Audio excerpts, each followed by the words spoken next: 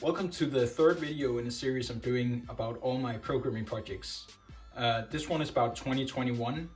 And yeah, it's the year we're in now. So it's the last video for at least a year. So yeah, enjoy.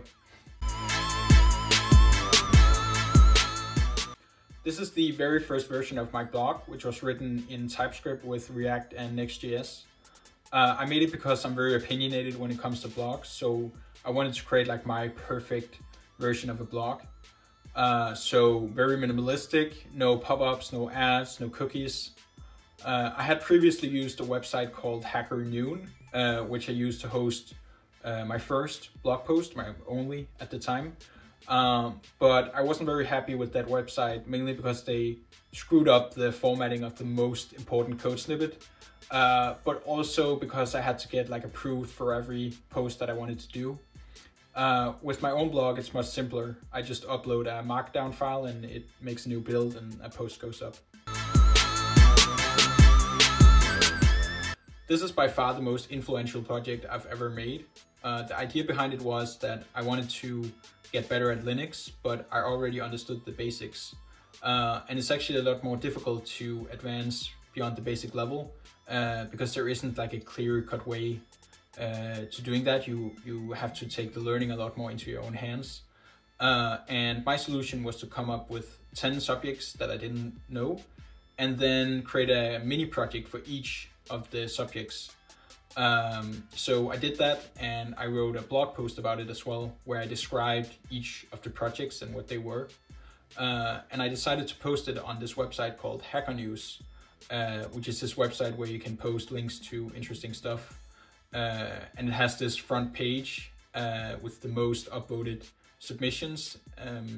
And I've always really loved going to Hacker News. It's one of my favorite websites.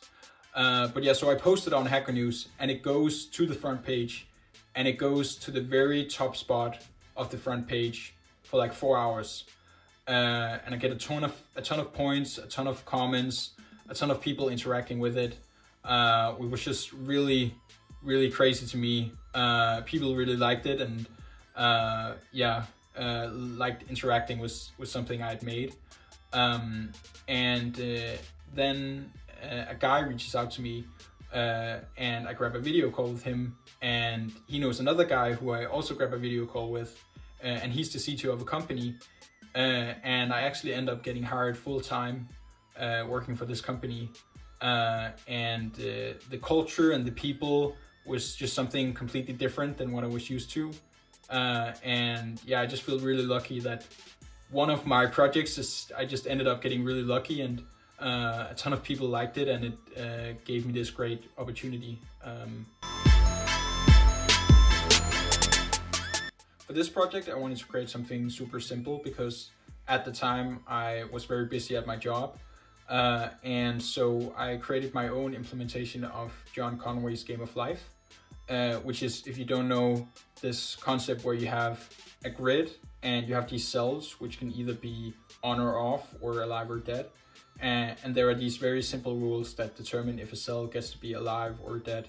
And it creates these very nice patterns and interactions, and yeah, so I made my own implementation of that.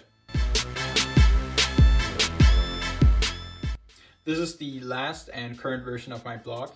I completely rewrote it because I had another post reach the top spot of Hacker News. This one wasn't about programming, but about my tiny house living situation.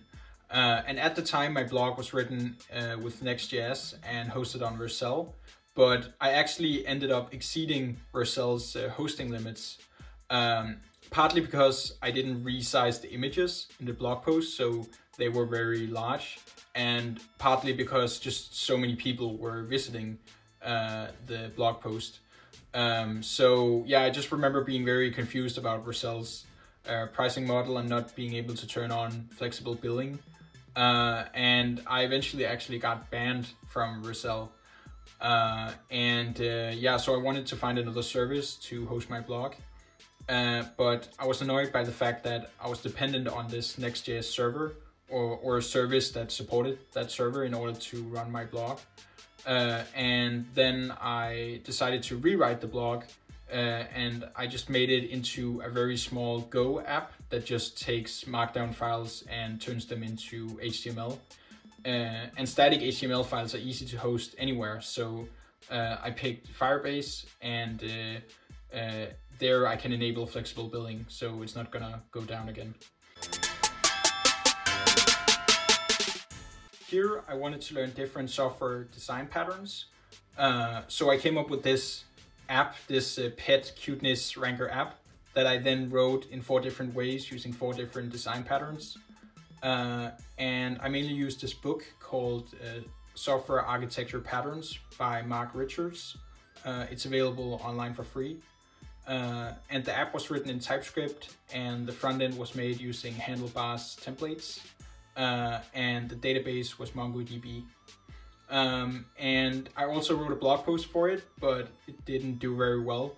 I don't think this is very interesting to other people, but at least for me, it was a really great way to learn these design patterns. And that's something I recommend to anyone if you're trying to learn something.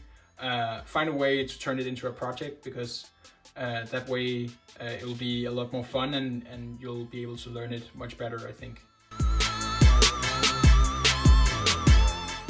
This time I wanted to make something with WebAssembly. I thought the idea of having like a backend language run something on the front end was really cool. So I wrote a game with Go that ran on the front end. The WebAssembly ecosystem for Go is not very mature yet, so I don't recommend making like an important production app with it, but luckily I didn't do that. I just created this strange little game where a yellow car follows your cursor, and then you steer it away from these red balls that float across the screen. And you die if your car touches the balls or the walls or your cursor. So you have to lead it with your cursor, but it can never touch the cursor. So yeah, people that played this have been very confused. I don't think it's very intuitive, but I still play it sometimes. It's live right now if you want to go play it. Yeah, and I had a lot of fun making it. With this project, I had one goal, which was to learn the name, flag, and location of every country in the world. I didn't succeed, but I made this game to help me try. So the game has 2 modes. There's memory mode and recall mode.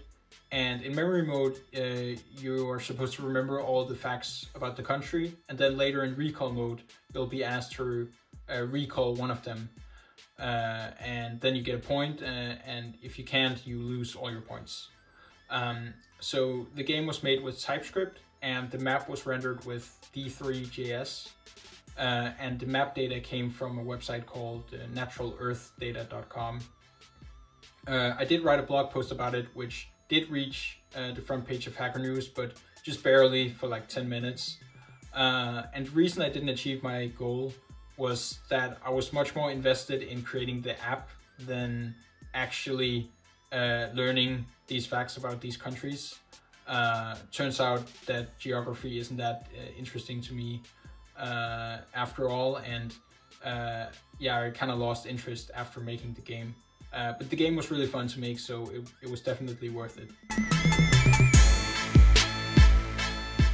This is definitely one of the fastest projects I've ever made. It took less than a week from idea to fully finished project. It's called Magic TypeScript, and it's this cheat sheet of TypeScript's most important or like magical features. I call them magical because I used to not understand them at all. But now I feel like I've really mastered those subjects. So I wanted to create a way to condense that information into like a quick reference for myself and for others. So it's this huge image that you can zoom into and pan around and kind of discover these features, and has a bunch of code examples. It's made with Figma.